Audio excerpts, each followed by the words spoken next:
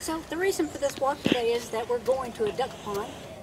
Every time I take a walk and she hears the ducks flopping around in the water, she gets very excited about that. So I just want to see what she would do if I actually took her down to the pond and tried to feed the ducks and have them come closer to her. It is kind of scary because it's a concrete wall around this pond in this neighborhood, and I don't want her falling in because then I'd have to fall in after her. So hopefully that won't happen. But we're going to go feed some ducks. Water to try to feed the ducks, but if you'll notice, Phoenix is going to nibble up anything that's on the ground because no matter what I'm doing, if there's food involved, she thinks it's for her. This dog will eat broccoli and pickles if I let her, which is, I guess, good. You're supposed to eat your vegetables, but trying to attract the ducks. I don't know if I'll get them over here today. They're all the way over on the other side of the pond.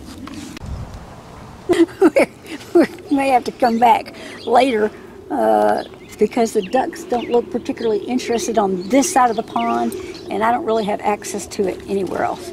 So, and as you can see, trying to get bread past her, I'm really afraid that she's going to go. I see you. I see what you're doing.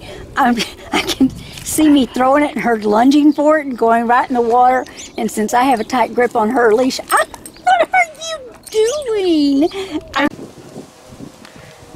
Well, the ducks are not sure about coming up to get the food as long as Phoenix is around, and Phoenix has been more than happy to help herself to 5 pieces of bread. Hog. So now the ducks are finally coming up and going, well, maybe we'll try.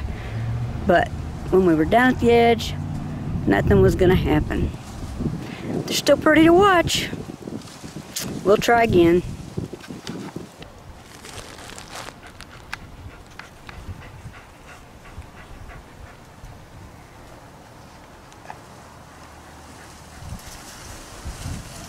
And of course, now she's bored.